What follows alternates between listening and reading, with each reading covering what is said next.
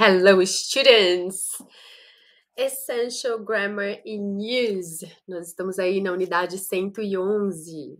Então, vamos começar a fazer a leitura da explicação da unidade 111. Como vocês sabem, nós ainda estamos no bloco de preposições, prepositions, e são as duas últimas aulas, né, a 114 e a 115, que ele começa a dar aí pra gente os phrasal verbs, né? Eu não sei se vocês adquiriram aí, né, o próximo livro, que é esse livro aqui, que é o livro azul, que tem muita gente perguntando, né, quando que a gente vai continuar, como que vai continuar, e esse livro a gente vai continuar, né, assim que eu finalizar esse Essential aqui, a gente vai continuar o English Grammar. No English Grammar, ele dá mais unidades pra gente com com os phrasal verbs, tá? Então, aqui na unidade 111, ele vai dar pra gente as preposições on, at, by, with e about.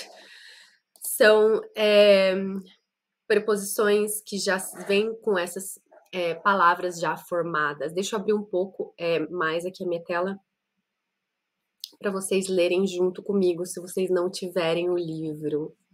Então, letra A, aí ele dá algumas expressões com on. Então, quando a gente fala de férias, na TV, no rádio, no telefone, tá pegando fogo, né, e está no tempo correto, né, está em ponto, a gente usa essas expressões aí. On holiday, on television, on the radio, on the phone, on fire e on time. E ele dá um exemplo de cada uma aí pra gente. Então, Jane isn't at work this week. She's on holiday. Então, a gente não fala com nenhuma outra preposição, tá? Não fala in e não fala at. A preposição correta para usar com a palavra holiday é on. Então, Jane não está trabalhando essa semana, ela está de férias. Então, Jane isn't at work this week. She's on holiday. A próxima é we watched the news on television. Então, a mesma coisa, né? Essa expressão, ela já é com a preposição on. Então, a gente não usa com in, nem com at, nem com nenhuma outra preposição. Então, nós assistimos as notícias na TV. Em inglês, a gente fala on television. We watched the news on television. We listened to the news on the radio. Então, a gente não fala in the radio, a gente não fala at the radio, a gente fala on the radio. Nós escutamos as notícias no rádio. We listen to the news on the radio. I spoke to Rachel on the phone last night. Eu falei com Rachel no telefone ontem à noite. Então, on the phone, no telefone. Não é at the phone e nem in the phone, é on the phone. Rachel, I spoke to Rachel on the phone last night. The house is on fire. Então, se eu quiser falar que algo está pegando fogo, né? A expressão correta é on fire. A casa está pegando fogo. The house is on fire. Call the fire brigade. Chame a brigada de incêndio. É assim que fala em português, brigada de incêndio. Was the train late? O trem estava atrasado? No, it was on time. Então, se eu quero dizer que estava em ponto, é on time. Então, não é in time, nem at time. We say on time. E aí, agora a gente vai ver algumas expressões... Deixa eu diminuir minha cara. Agora a gente vai ver algumas expressões aí com a preposição at. Então, a gente usa para falar de idade, né? Na idade dos 21 anos. At the age of 21. Aos 50 km por hora, né? At 50 km an hour. at 100 degrees, aos 100 graus Celsius, por exemplo, né? Então aí ele dá um exemplo de cada. Lisa got married at 21 e não at the age of 21. Ou at. Eu falei, gente, ué, como não, né? As duas coisas estão corretas? Espera aí. Então a gente pode usar ambas estão corretas, né? Ou a gente usa a expressão inteira, né? At the age of 21, ou a gente usa a expressão at 21, aos 21 anos. A car uses more petrol at 120 kilometers an hour than at 90. Então, um carro usa muito mais petróleo, muito mais gasolina aos 120 km por hora do que aos 90 km por hora. Então, quanto mais rápido o carro estiver, né, mais gasolina ele vai consumir. Water boils at 100 degrees Celsius. Então, a água evapora, né? Boils não é evaporar. Borbulhar, não é borbulhar. Water boils at 100 degrees Celsius. A água ferve, achei, ferve 100 degrees at 100 degrees Celsius. E aí tem as preposições, a preposição by, que é quando a gente pega algum transporte público e vai por ele, né? Eu vou de carro, eu vou de ônibus, eu vou de avião, eu vou de bicicleta. Esse de, a gente usa a preposição by in English. Por exemplo, eu vou para o Brasil agora, que eu vou para o Brasil de avião. Eu conheço uma amiga minha que ela tem muito medo de ir de avião e ela vai de navio. Então, by plane é o modo de transporte que eu vou, né? A maneira que eu vou. E by ship, de navio, né? Essa minha amiga vai de navio. Por exemplo, tá, gente? Um exemplo que eu tô dando.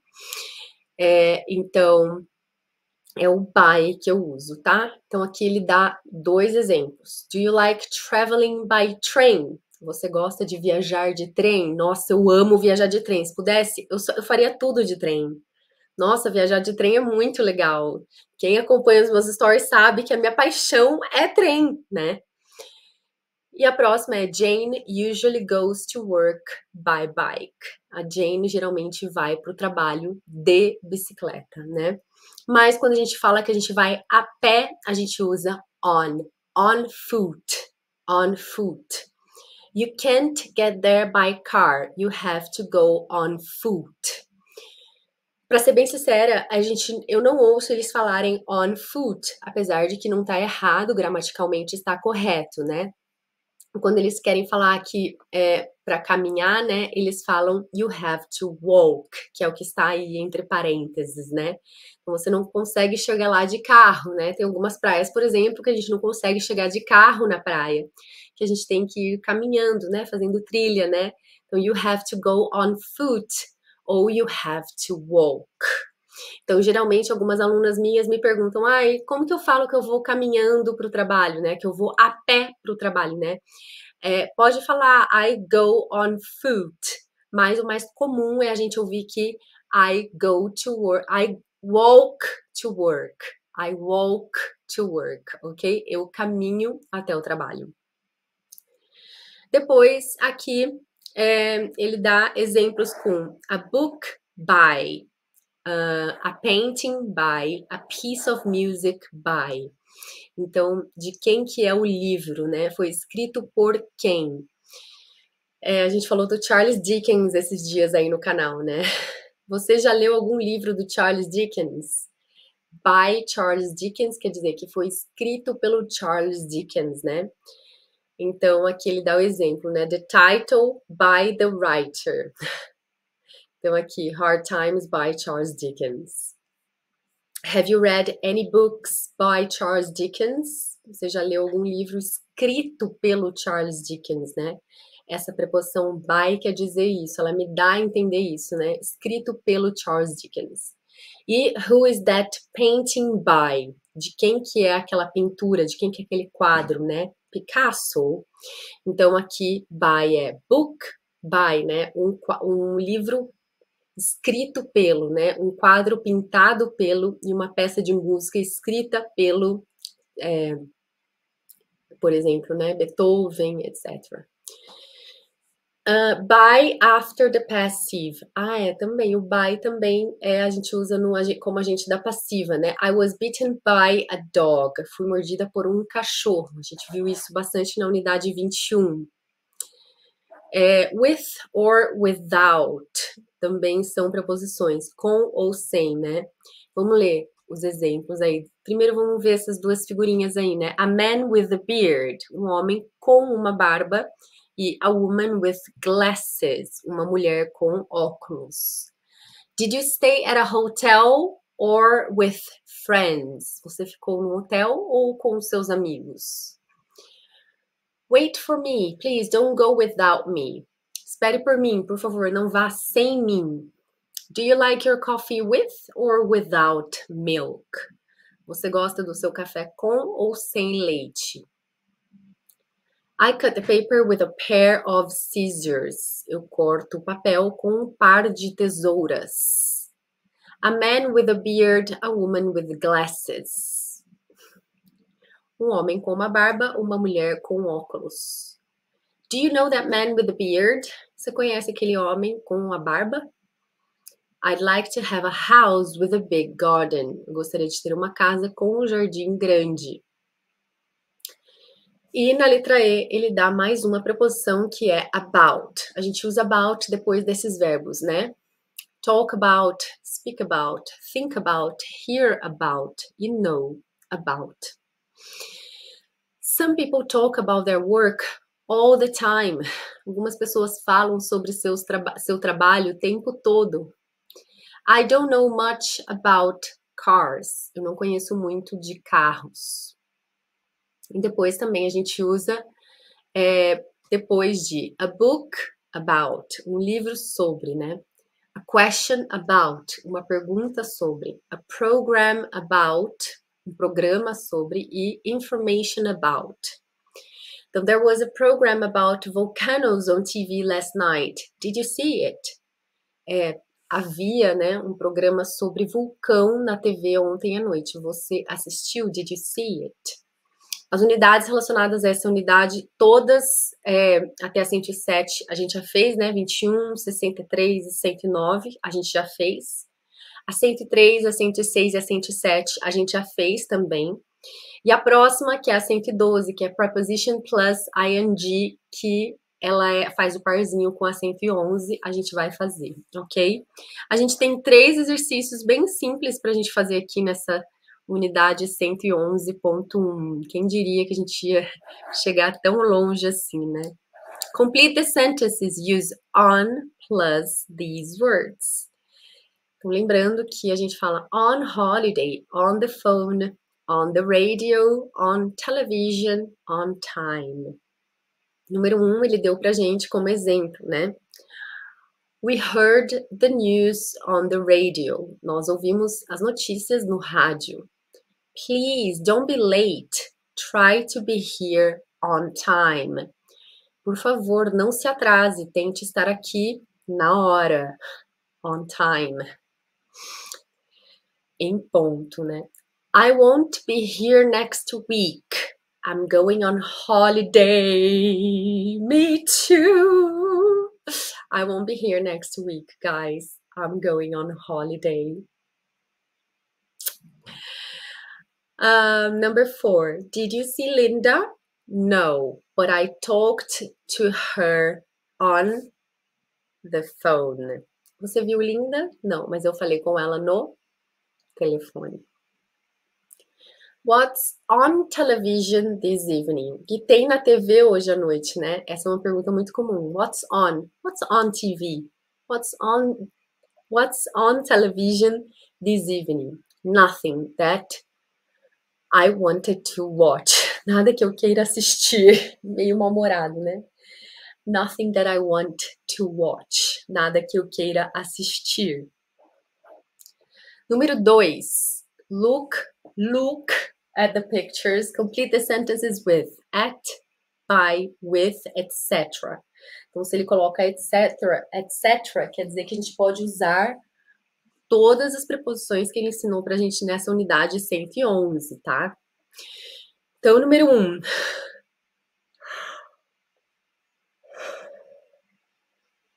Excuse me. Number 1. I cut the paper with a pair of scissors, né? Eu corto o papel com um par de tesouras. Number 2. She usually goes to work. Geralmente ela vai ao trabalho de carro. Então a gente usa a preposição by. She usually goes to work by car. She usually goes to work by car. Number 3. Who is the woman? Quem é a mulher com cabelo curto? Who is the woman with short hair? Who is the woman with short hair? E o número 4. Número 4, eles estão conversando, né? Eles estão conversando sobre o quê? Aí uma pessoa tá falando assim num balão. Fine, sunny, rain. Aí a outra tá falando cold, fog, windy. Então eles estão conversando sobre o tempo, né? Então, they are talking about the weather. They are talking about the weather. Eles estão conversando sobre o tempo. E o carro? O carro está em chamas. The car is on fire. On fire é a preposição correta. On fire. Tem uma música que é também, né? Uma música de uma moça famosa que ela fala This girl is on fire. Essa menina está em chamas, né? This girl is on fire. Mas aí tem um significado metafórico, né? This girl is on fire. Não literalmente em chamas, mas essa música tem um significado metafórico. Number 6. She's listening. Ela está ouvindo. She's listening to some music by Mozart. Ela está ouvindo uma peça de música, né? Escrita pelo Mozart, né? Por isso que a gente usa o by, né? Porque esse by significa que é written by Mozart. Written by Mozart. Or composed by Mozart. Number 7. The plane is flying at, né?